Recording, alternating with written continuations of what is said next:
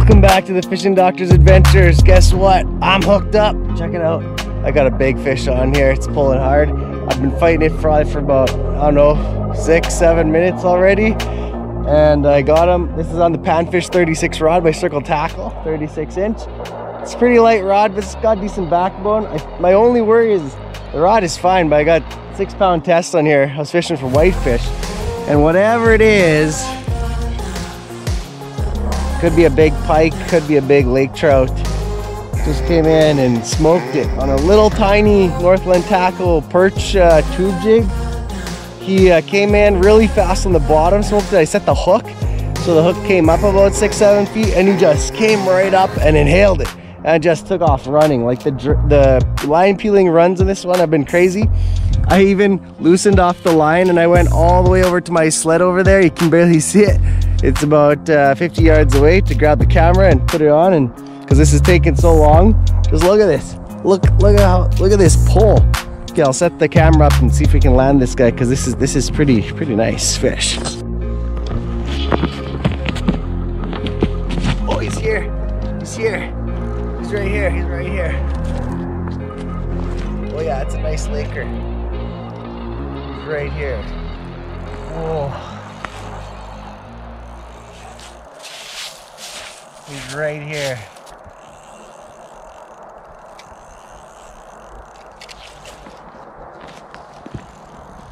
I don't know how I'm gonna turn him up into here. He just keeps pulling. Look at that. That's a powerful fish. On that Panfish 36 rod. I gotta somehow turn him in here. Oh, this is a good fight here. The ice froze all broke up here, so I got the line caught in the ice at one point, so I was pulling on it pretty hard, and he stayed on, luckily. It felt like he was snagged in the ice, but he came out.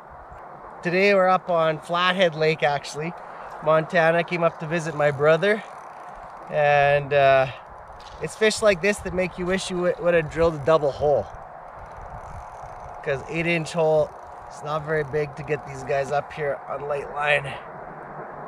Man, I had him here and then he just going.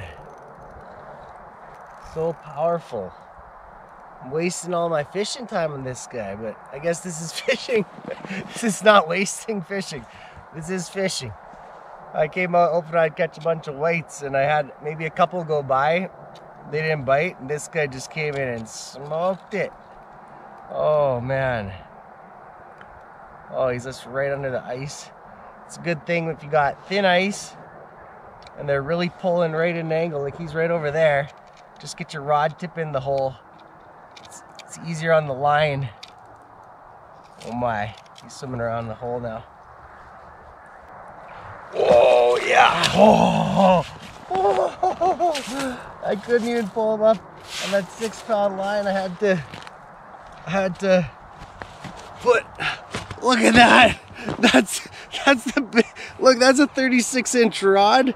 Oh, that's like a 36-inch rod. He's 34-inch lake trout. That's a 34-inch lake trout. Whoa, 34-inch lake trout on the Panfish 36 rod. Whoa, look at that. And he took that little tiny perch jig like that. Whoa, yeah. Oh man. So in this lake, you gotta release all the ones between 30 and 36 inch. So get this guy back fast. Hook was really in there. Oh, there we go. Okay, get him washed up.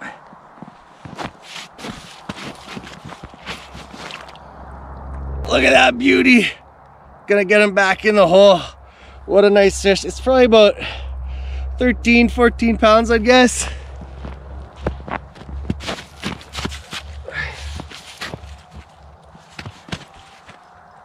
Okay, let's let this guy go. He's ready. Goodbye. So after a big fish like that, especially on light line, that's all I was using. Little tiny hook like that. You can see how small it is. Remember to retie your line, because they have big teeth and probably abrasion on the line makes it snap. Kept them on 6-pound test. Cut off about a foot of line and retie, okay? Then we'll get back down there.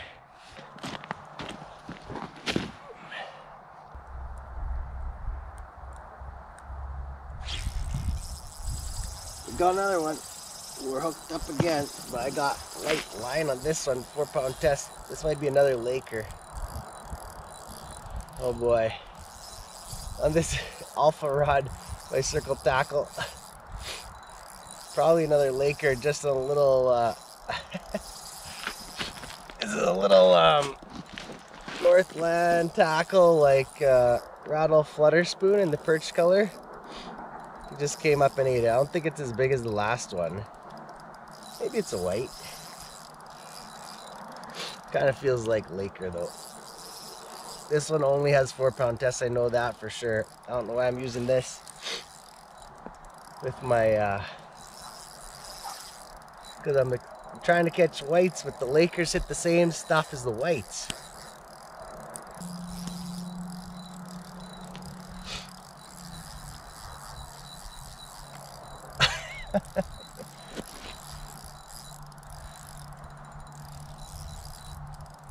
Clear out the guide so you don't run into a problem later. Oh man, maybe this one is bigger than I thought. That's pretty big head shakes too. They usually tire out. Lakers, they got that big tail, so just peel. Look at that little tip on that alpha rod. This is meant for really light panfish, but as you can see, it's got a really stiff backbone, so you can set into the hook and it bends nicely when it needs to. But I got the drag really loose, so this keeps the tension on this little part of the rod, which is like a flattened tip, which gives you a really good bite indication for perch and panfish. But I guess it works for lake trout too. I need to put one of these small hooks on one of my Laker rods. That's what I think I'll do next. They don't seem to like these big tube jigs. They come into them, but then they're not biting them. So I think they're feeding on little perch minnows, not big feed right now. So they're keyed in on the little stuff, so you gotta give them what they want. It seems this fishery is all about the depth. If you find the depth, there's lots of fish cruising around. So you have to like be willing to move around. And oh, here he is. Another nice one. Not as big as the last one, but he's still nice.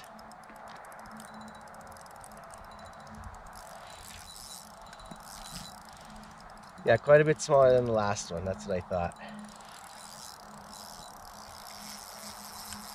But they're so powerful.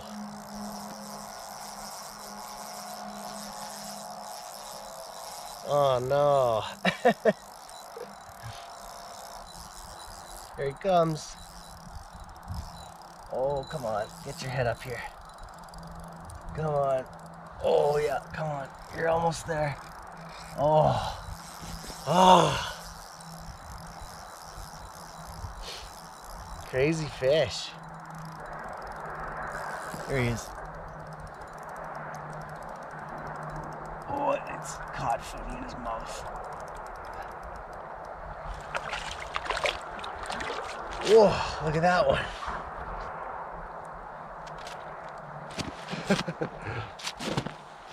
Look at that. A tiny little rattling flyer from Northland Tackle right in the tip of his mouth. Beautiful lake trout right there. Nothing compared to that last one, but that's very nice fish. Okay, good job. This is good, tough line, right? Yeah, it's 10-pound test. I have 15-pound fluoro on the end. Just trying to keep it away from the edge of the ice there. Yeah, I think it's fine on that edge. Yeah, it's fine. Oh man. He's oh, here we go. To lift a bit because he's got so much power. Oh, Cody, you're excited. She's like, something's happening. You said it was small. Initially, you were just cranking them. Okay, we got a big one on. Moved up from the 20 water foot mark because they slowed down, came out to 40. Oh, he's here. Oh, he's here. Okay, careful, careful, careful. Oh, it's a nice big one. Just careful with that joint there. Yeah. We got a big one here. Oh, it's gonna be right here. Oh, that's a big one. Oh, it's like the one I got. Yeah. Oh. That's a big fish. You need a camera looking down the hole. Yeah. I'll get the camera. I guess we missed a lot of the fight. Help me grab this thing. Yeah, I gotta grab it. Oh. Well, this is on the. Oh. How are we gonna get that head in here? Yeah. Coda. Wait. Coda's like, I see something there. Yeah. Let's get the ice clear. We'll be able to see the fish. Oh yeah, look at that. It's so cool. Oh, it's a nice big one. Okay. Oh, don't careful. Oh, that's a big one, huh? Yeah. We have to measure that one. Okay, watch out, Coda. Oh, look at that head on that one. Here we go. Yeah. Can you film here? Oh, yeah, you get film. it with both hands. Oh. Oh no, he came off! Oh! Oh, he just threw the hook right there. Oh. Well, we saw him. Yeah. That was fun. I can't believe he just flipped the hook that easy. After all that time. Yeah. How easy I thought he came looked out. hooked really good because I was going to try to just grab the hook and pull him out. Yeah. And it wasn't even like a sudden head shake or something. Well, he did. He opened his mouth, right? Well, but it just came out so nicely. Yeah, I think it pushed against the ice. I think his mouth, it pushed the hook against the ice or something because it just popped out real easy. Yeah. He got lucky. He did get lucky.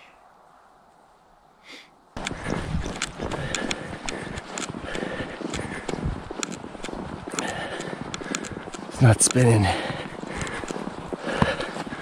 Hopefully it didn't spool me.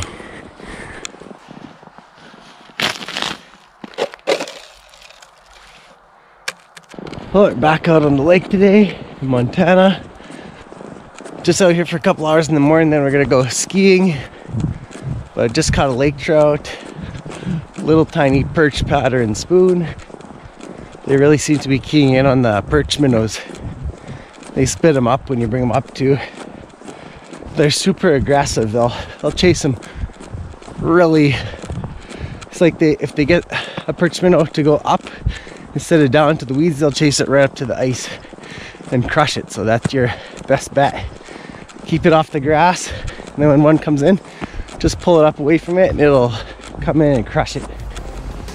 Okay, let's see if we can get another one on camera.